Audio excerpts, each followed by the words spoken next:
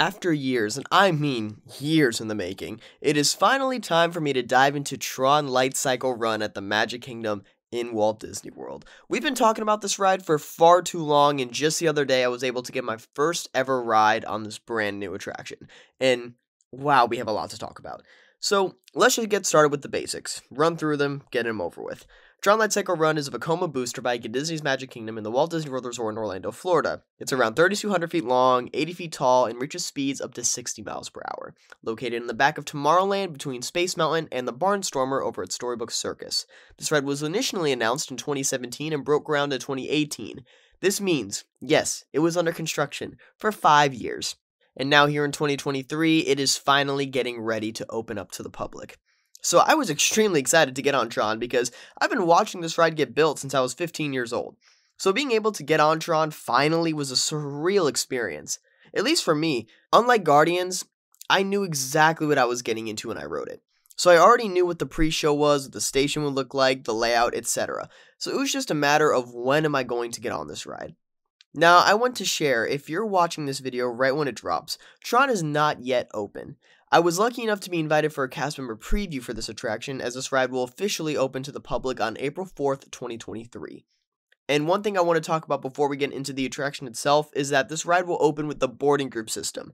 So this will be the 4th attraction at Walt Disney World now to utilize this system, with the others being Star Wars Rise of the Resistance, Remy's Ratatouille Adventure, and Guardians of the Galaxy Cosmic Rewind, which as of now is still using this boarding group system. But don't be surprised to see Guardians lose the boarding group system honestly any day now, because we can guarantee that by April 4th, 2023, Guardians will finally use a standby system. I'll get into my thoughts on TRON using this system later, because that will affect the overall ride. But let's get to the actual ride. So when you enter Tomorrowland, you're going to walk to the back as if you're heading to Space Mountain. Right before the gift shop, you're going to turn to the left, walk under the People Mover, and enter the TRON area. And wow, this is amazing. The sign looks really good. It's a great entrance, honestly, to the attraction, especially with the trains just flying in the background, hearing the soundtrack through the canopy. It's just absolutely surreal, and it's honestly just stunning to see in person. The concept art had the sign hanging from the canopy, similar to Shanghai version, but honestly, I'm not complaining. I like ours. It looks cool, and it's different from Shanghai's, and it gives it some character. When you enter the canopy, you're going to walk all the way around the coaster and find the entrance of the attraction at the very end of this long walkway. This whole canopy is just phenomenal. I still need to be under the canopy at night, but from what I've seen, it's just a spectacle. The whole design of this building is just so unique, and the way it revolves around the small outdoor section is just absolutely incredible to watch. One plus with this massive walkway is that whenever this ride decides to use the standby system, it will have plenty of space for an extended queue without flooding over into Tomorrowland. It's nice to see, because I know whenever Guardians decides to utilize the standby system, this will be a big issue for them, whereas TRON will have no problem whenever that day arrives. Now let's talk about this queue. You walk in and see this nice entrance preparing you to enter the grid. You start the digitizing process in this hallway where all these lights are moving around throughout all these blue lines in the walls. It looks really cool. When you enter the pre-show, and I love this pre-show, it's quick, gets to the point, has a cool reveal, and you're off. You walk into the small room and hear users prepare to be digitized.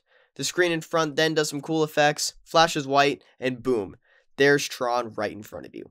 When this reveal is timed right, it's something special, because it's supposed to sync with the train launching when the coaster is revealed. With the 8 rides I've got so far, it honestly was 50-50 on its match. So I would say don't expect to see the train launch every single time. But if you weren't able to see the train, go then when you exit the pre-show. A train will shortly appear in the launch track, hopefully, and you can watch it launch there. It's really cool and honestly my personal favorite part of the queue. You then enter the training room where a guide will tell you your role for Team Blue and how you're going to fight off Team Orange in the games.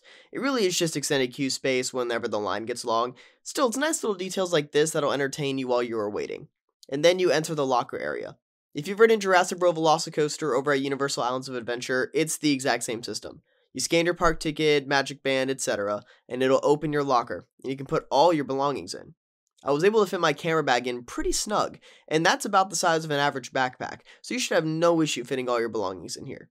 I know many people were having problems with the system, but I never had one problem with any of my rides, and they are double-sided like Velocicoaster, so when you get off, you just scan your band on the other side, grab your belongings, and move along.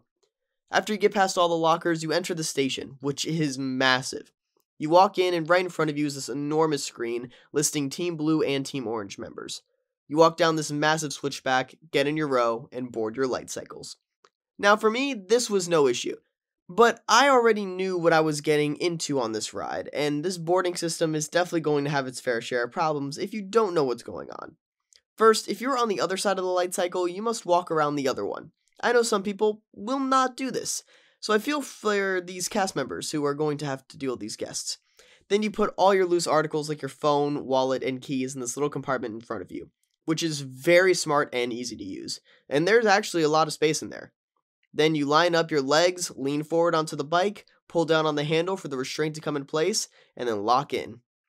It's just very bizarre, honestly. I wouldn't say it's a bad bizarre, but I wouldn't say it's good either. It's just very unique. I was comfortable for the ride, but if I was in this position any longer than 5 minutes, I would get uncomfortable. Especially after 8 rides, I noticed my back hurt more than my legs. It's not that big of a deal, I just know people are going to complain about this. Finally, after you board your light cycle, you dispatch and enter the grid.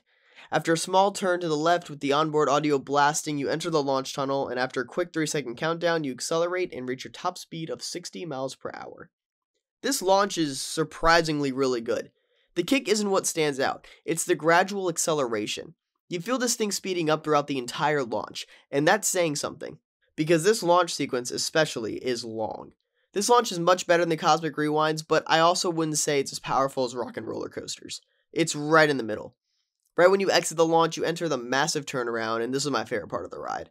If you're in the front, that pull-up is forceful. Plus, you really feel the speed throughout this entire element. The view you get soaring around the canopy is really cool no matter where you look. Just looking at all the people on the walkway or the lights above, there's just so much to take in during this outdoor portion. After the pull-up into the indoor section, you now enter the grid. You drop down, and if you're in the back, you'll feel a small pop as you turn into the grid, and the reveal is just incredible. You can hear my excitement when I enter it for the first time.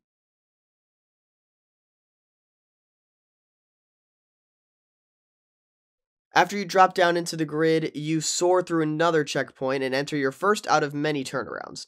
You then pull up into a mid-course, drop down into another turnaround, and then fly into another mid-course. Finally, you'll finish the ride with yet again another turnaround, a small airtime pop into once again another turnaround, and enter the final brake run.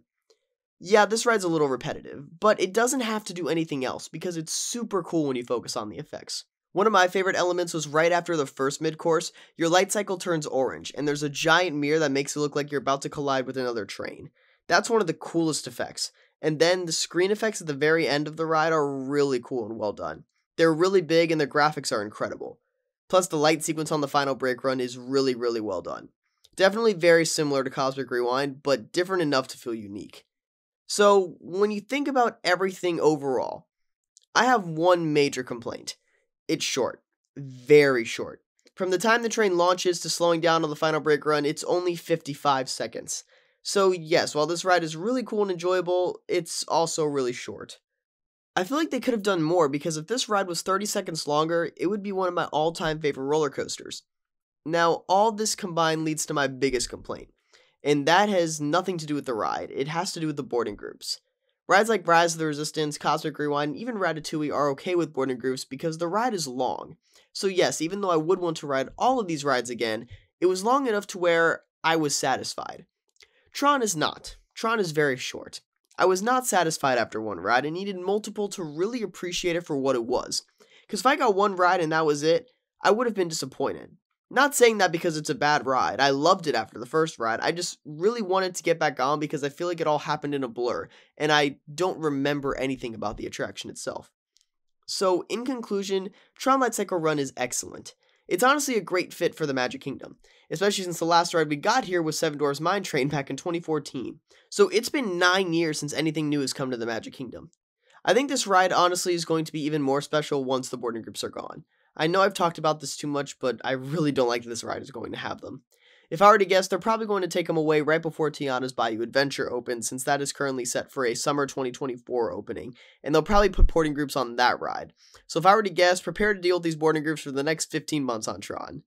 Anyways, those are my thoughts on the new for 2023 TRON Lightcycle Run roller coaster at the Magic Kingdom. If you're new to the channel and enjoyed this video, it would be amazing if you would subscribe, as that is the best way to support the channel. And comment below your thoughts on this brand new attraction. As always, this was Hunter from Theme Park Hunting. I'll see you guys later, and follow the thrill.